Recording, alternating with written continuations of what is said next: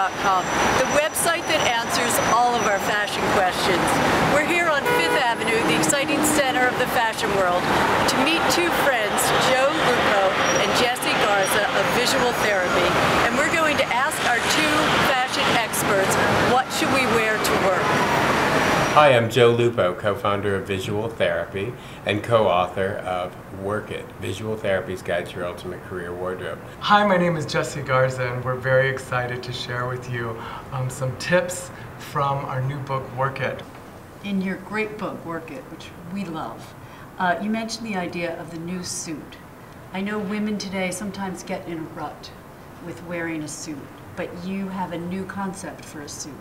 Well, it's interesting because it's been about creating a suit out of separates for the past couple of years, and professional women are going crazy. They're having the most difficult time with it. And if you're not the CEO and you want to be the CEO, you need to dress like the CEO, and you need to exude that kind of confidence.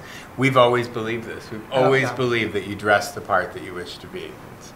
And it's all about building that power suit or that power look. Thank you so much for being with us, Jesse and Joe. We love having you here at What2WearWhere. For more information, please check out our website at www.visual-therapy.com.